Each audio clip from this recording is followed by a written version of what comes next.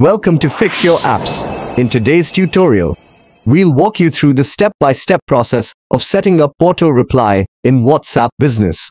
If you find this helpful, don't forget to subscribe to our channel for more useful tips and tricks. Step 1. Open the WhatsApp Business app on your device. Step 2. Tap on the three dots located in the top right corner of the screen. Step 3. Navigate to Away Message from the menu. Tap the Business Tools. Step 4. Configure Away Message now. Tap on Away Message. This is where you'll set up your automatic response. Step 5. Turn on the Send Away Message. Step 6. Tap on Away Message and edit your message and tap OK. Step 7.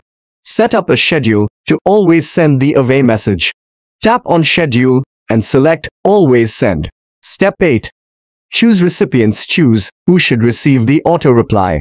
Tap on Recipients and select Everyone or customize it as needed. Step 9. Save your settings. Finally, tap the Save button to apply your changes. Thanks for watching. If you found this tutorial helpful, give it a thumbs up and consider subscribing to Fix Your Apps for more tech-related content. Until next time.